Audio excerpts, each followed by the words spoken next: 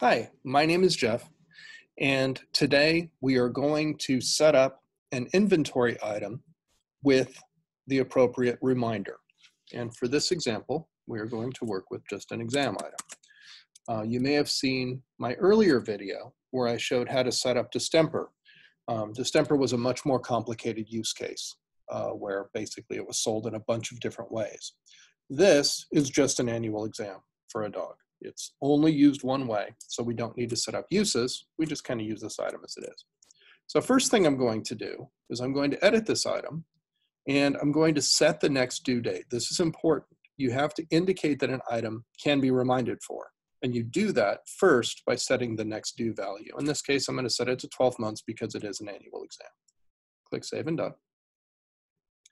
Now we've set that. Next step, we're going to go to Actions. We need to set up a reminder so that that reminder is sent to the owner of the patient when a patient is seen for an annual canine exam. So I'm going to do that through Actions, New Action.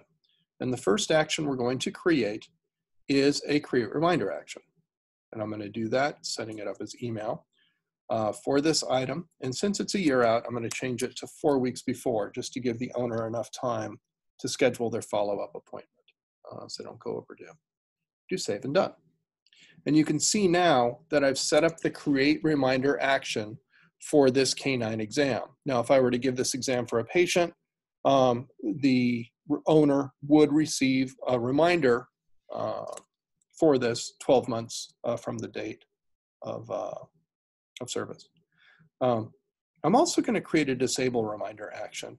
Now, the Disable Reminder action is basically a way that you are using to teach Vetter to know what to do when this item is used, specifically related to other reminders on a patient file. So I can come in here and take a look at my other exam items. I've got an annual exam, so I'm going to select all, copy, and I'm going to select that. I'm going to select that. I'm going to select that. I'm going to select that, and I don't need to worry about canceling out the feline exam. So I'm going to say, actually the dental's different. I'm going to say that these 3 items I want to cancel out a reminder for. So if reminders for one of these items exist on the patient for whom I am adding the annual exam charge, I want those old reminders to go away and only the new canine exam reminder to appear on the patient file. I'm going to click Save and Done. So I've done that.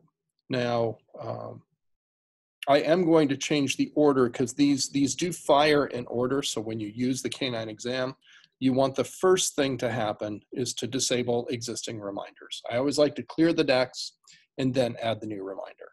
So I've just changed the order by clicking on little tic-tac-toe box and dragging it up. So now I have the Disable Reminder action happening first, then the Create Reminder action. And we're good to go. That's all that needs to be done. Thank you for taking the time to watch this video. If you have any questions, please contact our support team at 1-844-4-VETTER, V-E-T-T-E-R. Email us at support@vettersoftware.com or contact us through the help desk. And you can do that through the little question mark icon on the top right, clicking help desk, and then signing in or signing up if you haven't already done so. If you have not signed up and you choose to do so, please sign up using the same email address you use to log into Vetter. Thank you. Have a great day.